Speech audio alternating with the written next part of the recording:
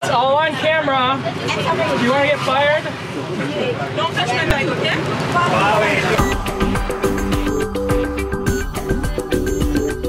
Hi, my name's JP. I'm in Da Nang, Vietnam, and I'm traveling the world. Globalites, I made it to central Vietnam. Da Nang is kind of a cool town. I mean, there's not a ton of central historic stuff, but it's really nice. I mean, this riverside is amazing. It's windy though today, so I'm sorry if the sound quality isn't very good. I've traveled more than 14 hours on buses and trains. From Dalat, I took a bus to Nha Trang, which is a beach town in the south of Vietnam that's actually a big Russian tourist area.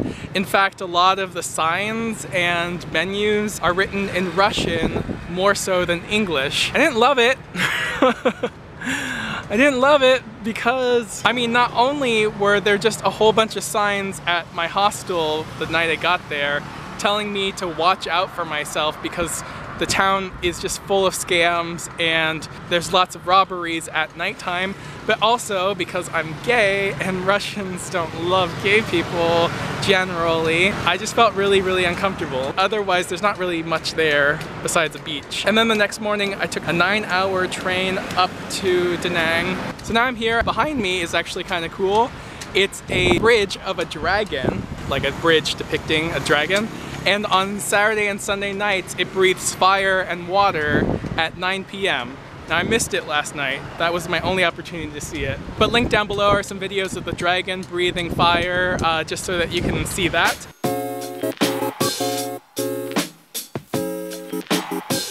So right now I'm heading to a museum before it closes at 5:30. It's about 4:30 right now, so I'm gonna have to power through it. But I just wanted to see it because there's some sculptures from the ancient civilization that used to live in these parts called Cham.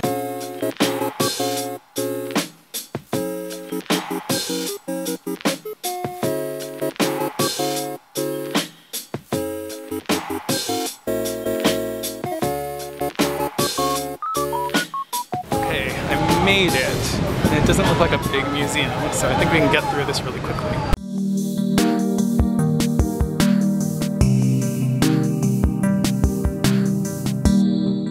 So the museum doesn't actually have a lot of written information in English about what I'm looking at, but basically the Champa were a civilization in central Vietnam that was heavily influenced by Hinduism and Buddhism. Eventually they eroded over time and the Viet civilization in the north kind of came down and took over this place. But these are some very impressive statues from some of the ruins that were around here, and they were salvaged in the early 20th century.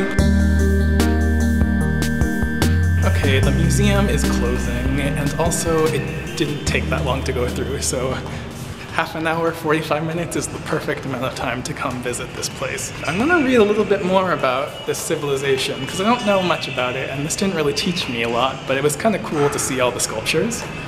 So.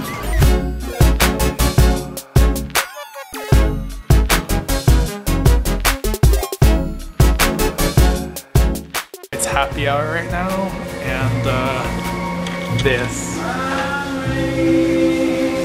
is like $4, $3. Watermelon daiquiri all to myself. Oh my god, that is good. That is really good. For our main course, we got pork meatballs with potato bravas. I mean, let me compare this to the size of my hand. Like, this is humongous.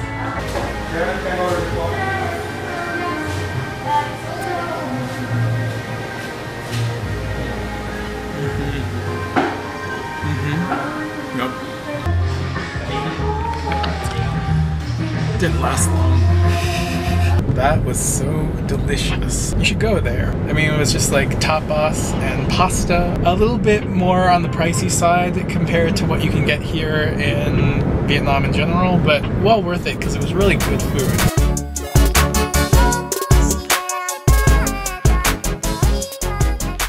Wow, you guys, the Dragon Bridge is all lit up. One of my favorite things ever is right in front of me.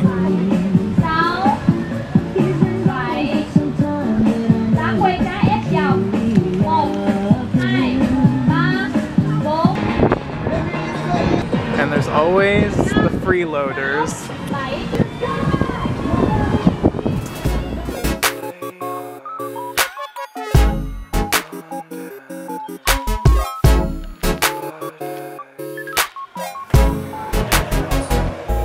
I'm just gonna check out what's in this hostel because I actually haven't looked around. As part of your stay here, you get a free beer.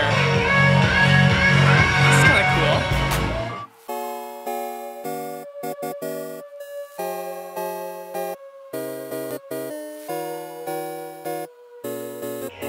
Got a little bit of a view here.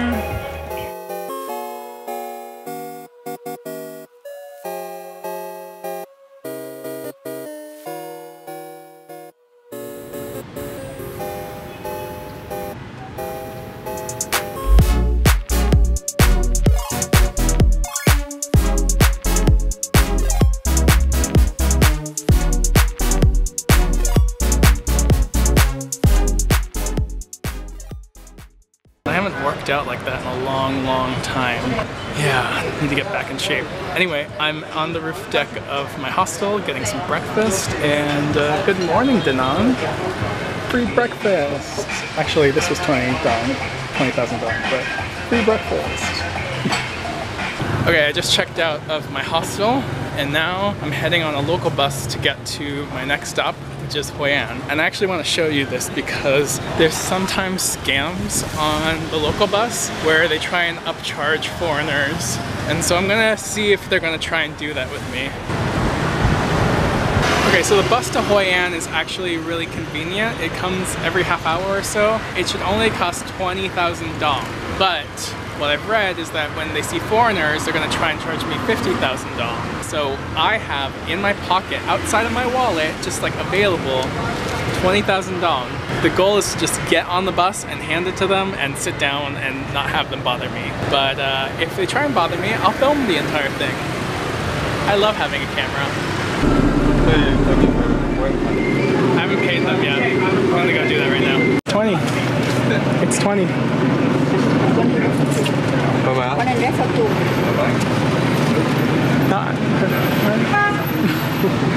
It's all on camera. You want to get fired? Don't touch my bag, okay? So they try and threaten you to get off the bus if you don't pay the price that they want. I was pointing the camera right at her, so she let me slide and told me not to tell anybody. But it got out.